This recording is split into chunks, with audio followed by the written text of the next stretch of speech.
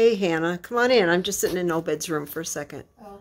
I'm taking a little break between baths. Okay. Come here, sweetie. What's going on? So a cold just started with me not too long ago, like yesterday at 4 p.m. Yeah. Come here, sweetie. Let me feel your head. Here, bend over. You don't feel hot, but you feel like you have a cold? Yeah, like a throat cold or something. Oh, it's in your throat? And I started sneezing hysterically yesterday. You sound a little bit congested. Do you not feel well? Yeah, because my eyes started watering so bad. You want to take a day off? Sure. That is very unusual for you. I know. You really must not feel very good. I mean, I started sneezing hysterically and my eyes started watering. And I think you were thinking that maybe it was fall allergies. Yeah. And then it got a little worse. Yeah. Are you okay? You look like you're going to cry. Yeah, can you please call my workplace? I will be happy to do that for you. And cancel Metro Access? Yes, honey. I'm sorry you don't feel good. Yeah, because yesterday I went, oh, why? And so you're going to be sick on Mom's birthday. Dang it. Well, we're not going to do anything, but... Happy birthday. Early birthday, Mom. Thanks, Hannah. I guess we're going to be staying home tomorrow, huh? Dang it. Yeah, do I still have to help Abby with her everything? No, we'll take care of it, sweetie. Eek. You just rest and get over. We'll get you some medicine. Yeah. Oh, Hannah. One that doesn't make me go, oh-hoy. Whoa-hoy. Well, at least you can still joke. Yeah. Oh, I'm sorry. So you don't want to contaminate everybody at work? No. That's actually very wise, Hannah. You're better off to take a day or two off and figure out what you have, because you don't want to make all your friends sick at work. Yeah, because I'll never know what I'll have, and when I start saying, I got enough, oh, you know? Yeah.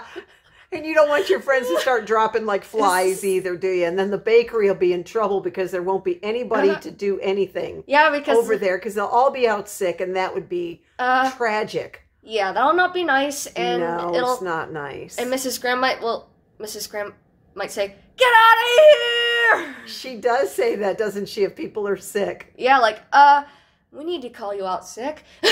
You know?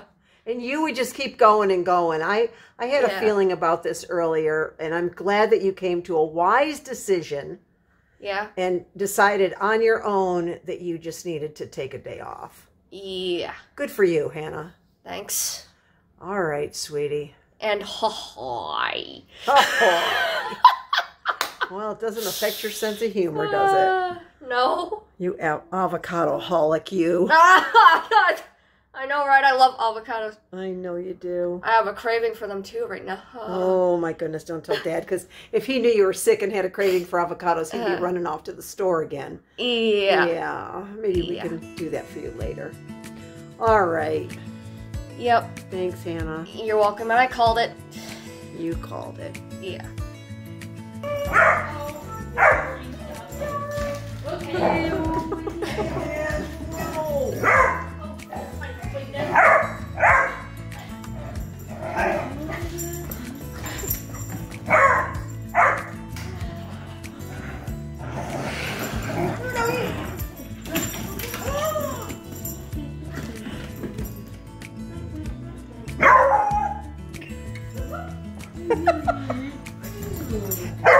Kiss you, David? Did he just kiss you right on the lips? Oh, that's what it looked like.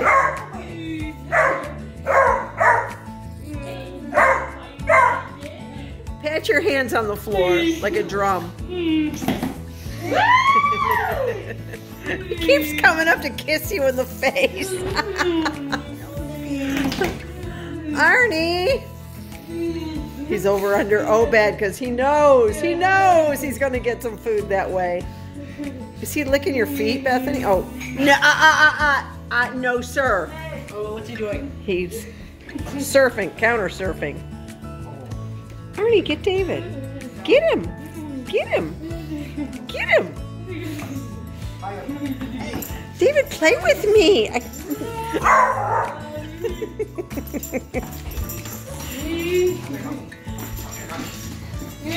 You know what he did with Abby earlier, David? He's so sweet. You know what he did? He brought her a ball and just dropped it at her feet. This place is like crazy town tonight. Honestly. Crazy town. Are you cracking up? Oh, Arnie. He's eating his toy. Arnie. He's okay. It's a toy, honey. He's got his toy. Oh, he's growling. David, he's coming after you with his ball. He wants you to take it from him is what he wants. See, when he's growling like that, he wants you to play. He says, come on, David, you're rough and tough. I'm big enough now, you can rough and tumble with me a little bit.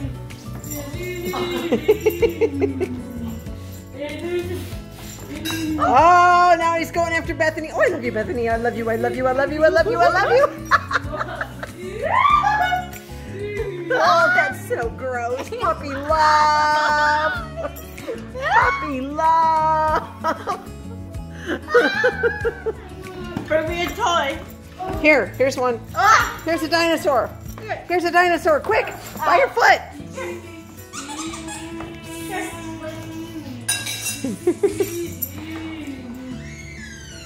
Oh, he's walking away now. He's going to go check Obed. Hannah doesn't feel good.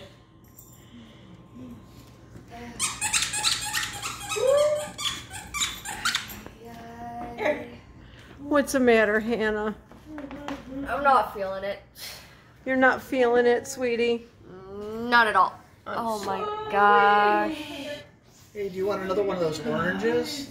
No thanks. They're really hard to peel. I ended up squirting one in my eye. Oh no, Hannah. Ouch. Well, you do have to get some vitamin C in you. Does hot tea have vitamin C or not? Oh, you want some hot tea? Sure. You want some raspberry zinger? Ooh, yeah. Sure. Okay, I'll make that for you. Thanks. You're welcome. After I just had an ice cream sandwich and a water. He looks like he's about done, huh? Yeah. We don't want to push it. Uh-oh, Bethany's calling him Arnold. Abby, you're way on the other zip code. Heading air again. You're sitting over there all by your lonesome there, Bethany. Oh, somebody's coming up from behind. Oh, yes, sir. He's not even anywhere near you. He's being very good, Abby. He is very good. Come here, bud.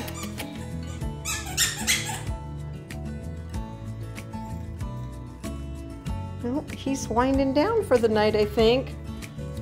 Or maybe he's looking for a new toy. Arnie, do you need to go out again? Do you want to go outside? Do you want to go outside again with Mommy? I'll take you out. You want me to take you out? Look at him walk right to the door when I say that. You're an amazing little puppy. All right, Mommy, take you out. So, Hannah. Yes? What in the world just happened? Well, there was this person being so nosy. Like that just happened. So here's what happened, guys. Hannah and I are out. It's my birthday. We're just out running around, just having fun together, doing nothing really. And we came to this parking lot, and for real, this just happened. Like, I pulled the van up into the parking lot, turned off my car, got out of my car, and this woman starts screaming at me. Oh. She says, it's gotta be very hot in that van. It's gotta be 100 degrees. You need to get that child out of that van. And I said, I haven't gone to the other side to open the door yet. I mean, I'm telling you, I just turned the engine off. Yeah, for real. So, this was a foolish thing for me. So I don't like sometimes people are just too nosy for their own good. So I walked up to the car and I asked her how nosy she was. I said, just how nosy are you? And of course her friend is horrified, right? Yeah. And I just said, for your information, she said, well, what are you going to do with that kid? And I said, well, I plan to leave her in the backs while I went in and went shopping, you know, because, you know me, I have a little smart alecky streak to me. And I don't appreciate people butting their nose in my business when it's unnecessary for them to do that. Yeah. I mean, guys, you know, if you don't like something, observe it for 5 minutes before you go jumping down somebody's throat.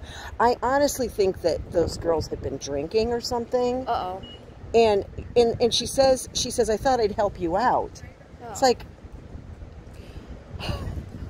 so that just happened. So we left the store. I can't even go in the store and think now. So Hannah and I are just going to go have lunch. Oh my gosh, some people just need to get a life. I know. You know, and mind their own business sometimes. You know, if you think something's bad, just watch the situation. And then what you can do, if you see that it's a bad situation, then say something. But give people a chance, for goodness sake. I mean, that's the most ridiculous thing I've ever seen. You know, very young girls who probably don't have anything to do in their time except harass other people that they're just sure are doing the wrong thing in life. And she's lucky she didn't end up on YouTube. Ooh. Oh, I was tempted. I wish I could think that fast sometimes. Anyway, enough of that. We are going to go have a nice lunch together. Yay. Okay, let's do that. Okay. So I'm just still trying to kind of come down off that. You know, when things like that happen to you, you get very, I don't know, I do anyway. I get really, like, I start shaking, and it's like this confrontation that is, just kind of comes out of the blue. The best birthday present ever for me would have been if I had been thinking and had my phone going and I could have put her on YouTube. I would have loved that. But you guys, she started telling me to get the F out of here, and it was like it was so surreal. I was like, what in the world? Like, I can't even believe this is happening to me. But I was just talking to Hannah, and I should bring this to you, all of your attention as well, that don't ever do that. I should have never approached that vehicle. I mean, the person was obviously very unstable, and she could just as easily have taken out a gun and shot me. I mean, thank God it didn't go that way today, but that was really a very foolish move on my part to approach her. Obviously not in her right mind. You never know. You know, whether it's in traffic or anything, when you see something that's so out of the ordinary like that, and somebody just sort of snaps and comes at you in such a way, you have to be very, very careful. So that's my, I don't know, words of wisdom for the day or whatever, but you can't make this stuff up. You just cannot make this stuff up sometimes, and I wish that I had my phone out. But you're hearing the story after the fact. That's going to have to suffice for today. Yeah, that happened. So. Is this too big? Oh, I would cut that in half. Or you can try it. Oh. Just take a bite out of it, Hannah. I got it, thank you. Is that making you feel better? A little. Oh, good. Enjoy your lunch, honey. I will. Yeah. So, after we come out of the lunch restaurant, I was saying that we can just drive around for a little bit until buses. You just want to drive around? You don't want to, like, go anywhere? No. Just drive. You want to just drive around? Yeah. Okay. Yeah. Is that because you're not feeling 100% great? Yeah, and plus I wanted to spend time with you. Aww. On your birthday. Aww, I love that. So you just want to be, out of the house, yeah. But you don't really feel up to going in places or doing anything. Yeah. I can appreciate that. Yeah. Well, I guess I can drive around for a little while. We only have like 50 minutes before buses start. Yeah. But we can drive around if you'd like. You don't want like Starbucks or anything like that? No, I'm too stuffed. Okay. Yeah. Who are you and what have you done to my daughter? Oh, I know you don't feel 100%. So we'll do that, okay? We'll just drive around and just spend time together in the car. All right. Okay. Yeah. All right, sweetie. Yeah. So why do people think that they have a right this day and age to insert themselves into other people's business? And, you know, like, I always think, like, live and let live. Like, she has her right to her life. I have my right to my life. What made that woman in that parking lot think that she had the right to approach me and question me about the car I drive, what temperature it might be on the inside? Now, if she saw a car full of screaming kids, that'd be one thing. Or, you know, or even if, I'll give her this, even if I had gone into the store, she'd seen me go into the store and she knew somebody was in the back, she might have had something to say about that. Of course, I would never do anything like that. But it was just automatically assumed that because I had this big hot vehicle and it's 90 degrees out today, that I'm automatically doing something that she sees as a violation to humanity.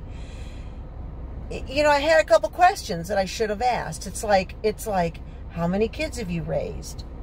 How, you know, have you raised any children? Because I'm sure the answer to that question was no. You know, and it just is like, what gives a person the right to insert themselves into someone else's life? I mean, I see it all the time. Guys, even in the comments, I'll see it where, you know, people might have, you know, opinions that don't match up with your opinions, or a lifestyle that you don't necessarily agree with. Somebody might be intellectually disabled and you might be unaware of that, and you just start calling them, you know, telling them that they're stupid or something like that. You know, they might say something that seems inappropriate or whatever, and you don't stop to think that that person might have, you know, a disability, or that person, but that, regardless of what the situation is, that person has a right to live their life independent of your opinion. And, you know, it sounds kind of like I call it vlog ranting, and I don't do it very often, but it just really does give you pause, because I don't know what it is this day and age that makes everybody think like they're everybody else's, you know, private police officer or something. I think that if we just kind of kept to ourselves, yes, if you see something wrong, you definitely want to speak up. The best thing to do is to call the authorities if you really believe that a violation is being committed.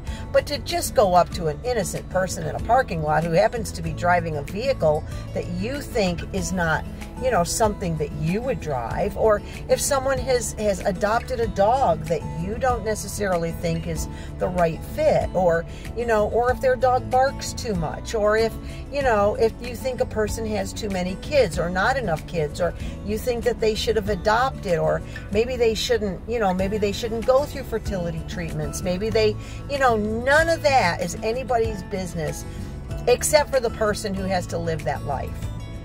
And regardless of what your beliefs are or your opinions are, we all, every one of us, every one of our friends in the comments, I don't agree with everything that everyone says. I don't agree with everyone's lifestyle, but I do believe that they have a right to live their life and be who they are and do what they want to do without everyone else butting in and trying to stop them from living their life. We see it all too frequently. And I think the best thing is to just stand back, keep your opinions to yourself. You're entitled to your opinion.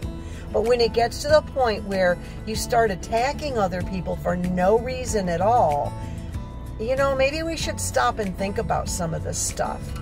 And, you know, you have a right to stand up for yourself and your rights and whatever. And if someone is violating your rights, or, you know, encroaching on your boundaries, whether they be physical or, you know, or not, you know, your emotional boundaries, your physical boundaries, your psychological boundaries, your personal space boundaries, whatever it is, then you have a right to stand up against the person and say something about it. But to just go and start berating and belittling and just assuming that your position in life is the correct one, there's just something very wrong about that. And I think it would be good for all of us to just step back and understand and realize when we all do that, and maybe just zip it just for a minute and keep those opinions to ourselves. You know, if you don't have something nice to say, don't say anything at all.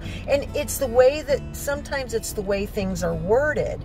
You know, the tone, whether it's in person or in a comment or whatever, just comes off as so superior sometimes to another person. And, you know, really, until you've had to live that person's life, walk in their shoes, you know, play the hand that they've been dealt, which you never will have to do that, then, you know, maybe a little empathy and understanding is in order, you know, rather than just jumping down people's throats. But that's all I have to say about that. You know, one thing kind of led to another in my mind today, and it really kind of got me a little hot under the collar today with my friend in the parking lot. But it's funny how you think of all these things you could have said or done after the fact. Oh, that would have made a good video. But, you know, it's probably just as well that we don't have that today. But anyway, you know, I have that in me. We love you guys. Just think about it before you speak, okay? And we'll see you next time. Bye.